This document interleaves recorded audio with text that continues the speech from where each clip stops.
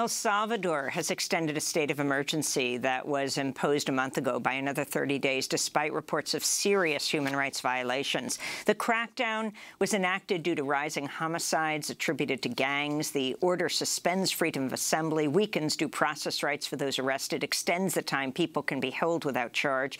The Salvadoran president, Nayib Bukele, says over 18,000 accused gang members have been detained. Residents of the capital, San Salvador, say everyone is being targeted.